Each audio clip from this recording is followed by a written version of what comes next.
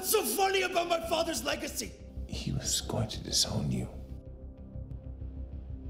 But I am going to watch you face justice.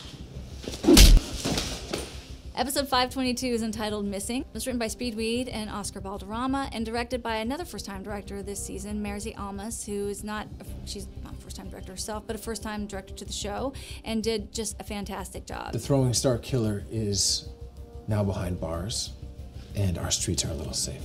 At the end of the last episode in 21, we see Adrian Chase in jail, and we have this kind of weird, surprising little summer vacation, is what Lance calls it, to the team. Oliver, we won. We could just, God forbid, relax. Despite everyone's sort of sense of ease that Adrian Chase is finally behind bars and the big bad season is taken care of, Oliver cannot shake this feeling that another shoe is about to drop. Oh my God. And of course, another shoe is about to drop. He is absolutely right. Adrian, where are they? Who? You know damn well who! You're right. I do know.